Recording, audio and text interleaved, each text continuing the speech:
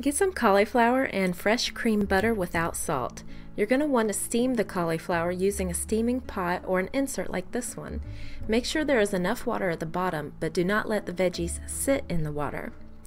Place about 1½ cups of cauliflower into the steamer basket and turn it on high for 10 to 15 minutes. Cover the pan. I don't have a lid, so I'm using a Corelle plate.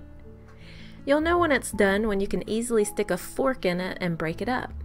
Put the cauliflower into a mixing bowl while still hot and add 1 tablespoon of real butter. Use your hand blender or magic bullet to make sure all of the cauliflower is mixed well. This makes about 10 ounces of food. Real butter is a healthy fat that baby needs for brain development. Now for a taste test. You ready to eat? Are you ready to eat? Open up.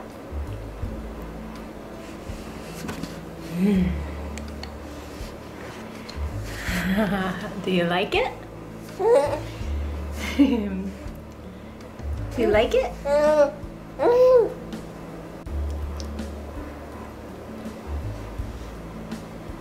Do you like it?